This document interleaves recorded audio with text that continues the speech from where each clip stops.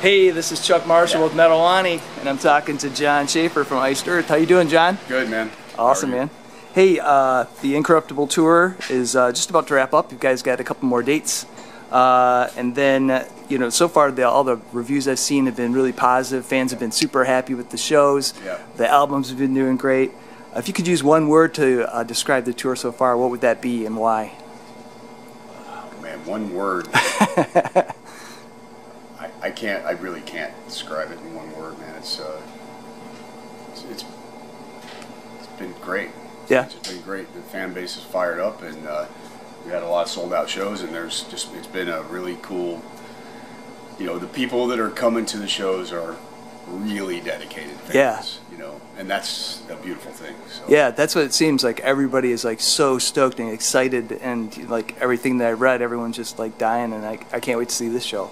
Yeah, man. I mean, a little bit disappointed in the numbers here. I'm not sure what happened. There's been a couple where it seems like there was no promotion, you know, but the majority of them have been really good. Well, it's Wednesday, you know, hump day. Yeah, that shouldn't really matter. I mean, yeah. You know, so anyway, it's I think that's a lot of times nowadays the promoters feel like they're really promoting a band if they put it on their Facebook page. Yeah. It's so fucking lame. Yeah. You know, it's like there's no street work, there's no investment in radio or anything. So yeah, you know, it is what it is. Yeah. So you know, with just a couple more shows left in this leg of the tour, what's next for Iced Earth? We're gonna have a little bit of a break here, and then Europe. We have a bunch of festivals and headline shows that we're doing, and that's about 6 weeks. Okay. And you know, from there, we're gonna be off for a little bit. I mean, I'm gonna be working on Demons and Wizards, but the band will be off until probably early next year. We'll go out and do another second run here. Cool. North America. Awesome. Maybe January. We're talking about it now. Yeah. Awesome. So you know, a lot of the music that you write for Iced Earth has a foundation in the books that you read. Is there any current reads that are, you know, striking up new music ideas for you? No, not really. Although a fan gave me this awesome book on Texan history. Okay. Just a few weeks ago when we were down there, maybe a week ago. Hell, I don't know. But so I've been reading that, and it's pretty interesting. But I don't really have anything cooking right now because I'm not even in that mindset yet. You know, and I'm not thinking. There's always there are like ideas and things like Clear the Way, for instance. That's been bubbling in my head for like 15 years. Right. And I knew I was going to write a song about the Irish Brigade, but I wasn't going to, you know, I didn't start working on lyrics or musical arrangements at that point yet. This is just, you know, so there's little things like the Battle of Austerlitz from the Napoleonic Wars is that's a crazy story. So that's definitely going to happen someday also. And it's just, I'll know when I get into songwriting mode when the time's right. Right. You know, I don't ever want to like do it prematurely or whatever. Just do it when it feels natural, and it seems to work that way. So, but there's really nothing. I mean, like I said, the next step is Demons and Wizards, and that's a completely different writing process than what I do with Iced Earth, because I'm working on the musical arrangements and then delivering it to Hansi, and he's working on at that point the lyrics and the vocal melodies and whatever direction that he wants to go in lyrically. That's our partnership. You know, he does. It's kind of what creates the Frankenstein. It's the my arrangements and Hansi's lyrics and vocal melodies. I mean, I have written some lyrics in Demons and Wizards, but he does the vast majority of it, and it's the way he crafts vocal melodies that over the top of my arrangements, where it's like that's what creates the Frankenstein. That's the cool thing about it. So it's always fun to do that. You know? And so that's the next thing creatively, and I won't even really start worrying about or thinking about the Iced Earth thing until we get closer to actually doing it. Do it later. Yeah. So speaking of Demons and Wizards, I think in an interview not too long ago you had mentioned that the new album would be coming out in 2018. Is that happening? Do you have a date? No, I don't think. Actually, it's going to. Well, let's see. It's probably going to. Realistically, because of the touring schedules that I have to deal with, it's going to be from August on for the rest of the year where I'll really be focused on. And we've got 3 songs going, so we're early in the process. Okay. So we've got quite a bit of stuff still yet to do. Yeah. It's, you know, I was being a little bit more optimistic than realistic. When the thing is that Iced Earth has been so busy, it's hard for me to really. I I don't like to juggle too many things, especially when it comes to songcraft. If I do, then the music suffers. So I need to really be like off and in that meditative state where I'm, you know, left alone and focused completely on music. And if I've got all this stuff going on with the new album cycle, which we are in, then it makes it hard for me to really be productive in the best way for the product. So, and I've talked to Hansi, and he's, you know, he's like, no pressure, dude, just whatever. So it's going to be, the perfect timing for me is going to be at the end of this year, and I expect that we will, because once I get focused on something, it goes pretty quick. And with Hansi, he's got his schedule opened up pretty much, so I think 2019 is very realistic. Cool. So when you're like working on music, you're coming up with some ideas. What are the characteristics in that music that tell you, like, hey, this is going to be a great Iced Earth's tune versus a Demons and Wizard tune? Well, it's different because in Iced Earth, when I'm writing a song by myself, if I'm writing it with Stu or with Matt in the past or whatever, it's worked in different ways. For me, when I'm working on a song with my lyrics, then I know at least what the theme or the title of the song is going to be, so that leads me in a direction of how I craft the music so that I can try to get it to sound. So I always want to make it so that even without the vocals, somebody can close their eyes and really feel like they're on a journey of whatever that song might be about. Okay, you know cool. I mean? Whether it's about the Irish Brigade or whatever, you know, whatever the story might be. And so that's my way of working. And when I'm working with another person, like with Stu on this, he wanted to write a song about the Vikings, so Great Heathen Army, and I was like, cool, you know, I can get behind that. And we talked about it on the phone, and I started putting together an intro and working on the parts, and it all came into line. But it's really, I need to know, when working within Iced Earth, I really need to know what the direction lyrically is going to be so that I can make the coolest soundscape possible for that lyrical passage, you know, whatever it might be. With Hansi, it's a little different because a lot of that stuff gets decided later. So it's really just about trying to come up with cool musical arrangements that are what they are, and then he adds his thing in. And so it's not really, it's just different because I don't write I don't write as much in Demons and Wizards. I mean, as I do in Iced Earth. You know what I mean? It's a different thing, and if Hansi, you know, if we end up talking early in the process and he says, hey, I've got this theme of a song, then that always helps me for sure, because then I can go, okay, now I know where my target is and what I want to. I got to be able to. I have to be passionate about whatever subject it is that we're going to write about in order to create the soundscape that is convincing for people, whether there's vocals or not. That's the icing on the cake, but the music still has to speak. It's a big deal. It's like the soundtrack of a movie. You know, if you turn that off, you're not going to cry and you're not going to get scared. You know, it's a giant thing when watching any kind of movies. It's the movements that happen at a subconscious level that people a lot of times don't really understand. And so it's really, to me, if we're going for a specific subject matter, we've got to try to take the listener on a journey that is as emotive and powerful as possible from an instrumental standpoint, and then the lyrics and the vocal melodies are just icing on the cake. Right, they're adding the story and interweaving the two things. Right. Cool. So, you know, you've never had a problem with being afraid of speaking your mind, either about your political, ideological, philosophical views. Metal music has, you know, has a penchant for dealing with, you know, tough subjects inside the music. Do you think that freedom of expression that is in metal is what drove you to that musical theme? Without a doubt. Okay. Yeah. And keeps you in that scene? It's all about the rebellious nature of it. You know? And I think anybody that just would, you know, that's what heavy metal is. I mean, it's anti-establishment at its fucking core. Right. I mean, come on, man. You know, so that's like of course it's a big deal. It drove me. I mean, I've always been that way since I was a kid, and I always will be. It's not gonna change. You know what I mean? I don't care if I ruffle a few feathers. I really don't give a fuck. Yeah. You know, it's not. I'm not here to please everybody. That's not the goal. Cool. I'm dedicated to my songs, to my band, and the people that I love. And if people get it, that's awesome. If they don't, that's fine too. Right. I don't care. Yeah. Cool.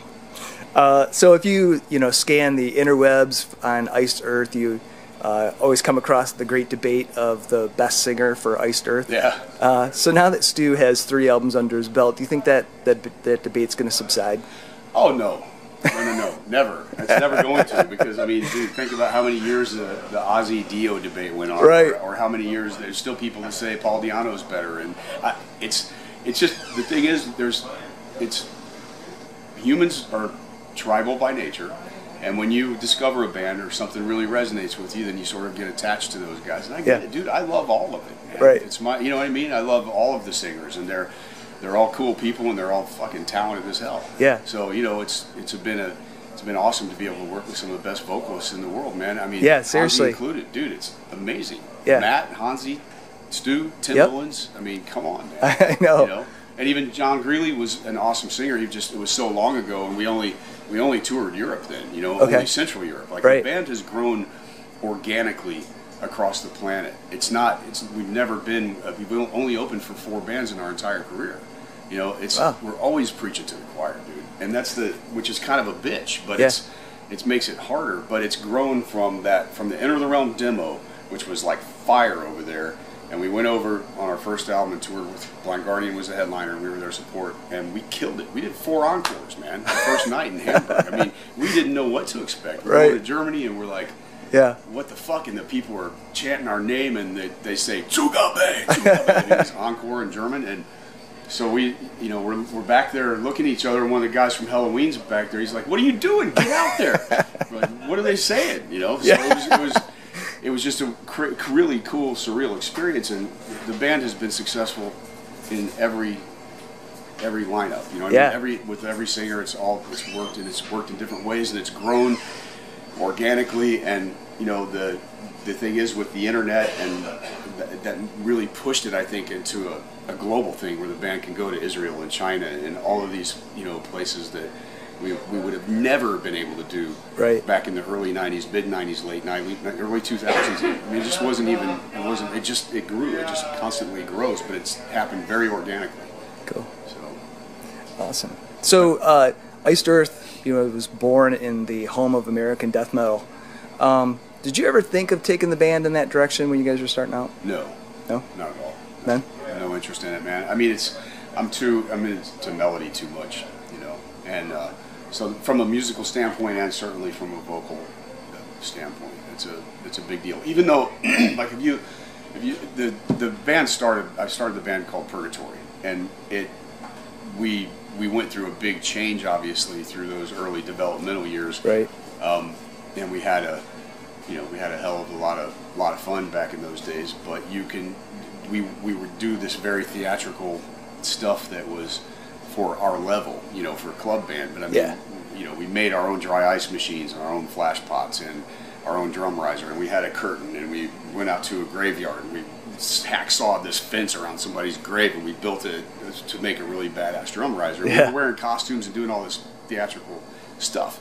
So the later part of the Purgatory years, right, to when we changed to Iced Earth, there's still some of that remnants where it was really more about character stuff, and you know, it wasn't quite the horror show thing, which came later, the horror show record, but it's completely different than the old Purgatory demo horror show.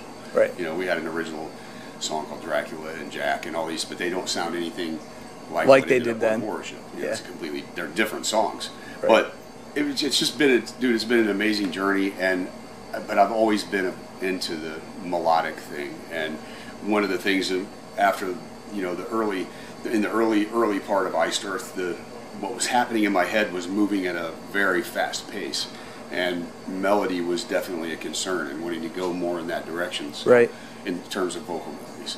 So you know, that's one of the reasons that changes happened early on, but you know, we've done a lot of cool stuff. Yeah. Well, and if you think about it, I mean, death metal kind of like took over a little bit from metal during those 90s. They did. When you guys were trying to get established, but you still persevered with your style, because melodic singing, you know, it wasn't popular for a while. No, that's true, and that's the thing. We even noticed that in the Tampa Bay area. I mean, when we were Purgatory, and we were kicking ass in the clubs around there, and then when we changed the name, and it was right around, which was 1988, it was around that time that the death metal thing started to get bigger, and there was more of a buzz. And then by the 1990 or early 90s, there was it's all it was, and that's what the majority of the labels were signing. You Yep. know, so in the indie world, but we did develop so much of a commotion off of the Enter the Realm demo in Central Europe. I mean, Germany, Holland, Belgium. Right.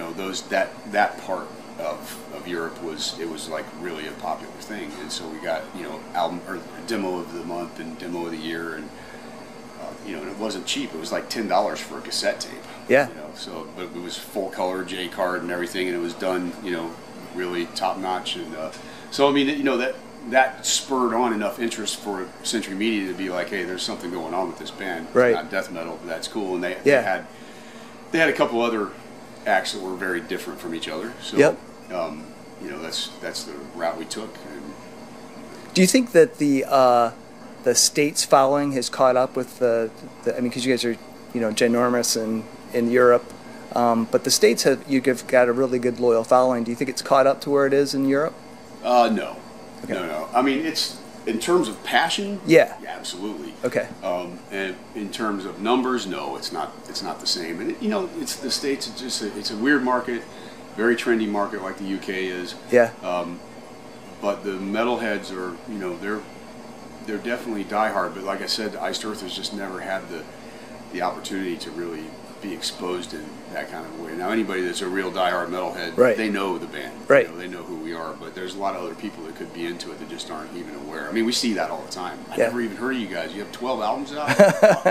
Right. And they flip out when they start digging into it. But I don't know, man. For me, the loyalty wherever we go. It's unbelievable. Right. Like the passion. It doesn't matter if we're in Israel or China or Russia or Australia, New Zealand, like whatever. All these crazy places we've been all over the planet, and the passion is still there. The numbers vary depending on the markets. I mean, New York is always killer for us. Right. LA is always killer for us, or California. And so those are typically the biggest shows on a U.S. tour. Right. And that's no surprise, I guess. They're massively populated areas, but it's just. I don't know that with constantly preaching to the choir. Like, I don't know that it's going to really go any further. Right. And we're cool with that. Oh, that's good. We got a good. Yeah, I was gonna say you got a good base. Yeah. Yeah. So I'm not complaining at all. And then the guys in the band, they love it. They love being out here and doing this, and we have a really cool chemistry right now. It's great. Awesome. Yeah. Awesome. So, John, I just got one last question for you. What's your favorite breakfast food? Bacon. It's the candy of meats. Huh? It's the candy of meats. That's right. Yeah, I'm definitely a bacon guy. Awesome. All right, cool. Well, thanks so much for talking with us, man.